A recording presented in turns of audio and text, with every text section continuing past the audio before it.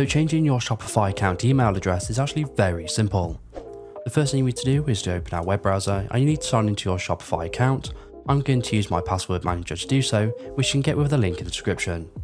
So once you've signed in and you've selected a store, you'll be taken to the dashboard. From here, we just need to click on our name in the top right hand corner. Then you want to go ahead and click on manage account. From here, you'll see your account information, and just below your username, you'll see your email address. You then want to click on the update button just to the right, and then you want to go ahead and enter in your account password.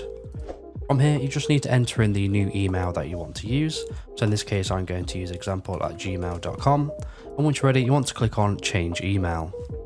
You'll then receive a verification email to the new email address that you've just entered, just to verify the email address, and once you've done this, your email address will then successfully be changed on your Shopify account.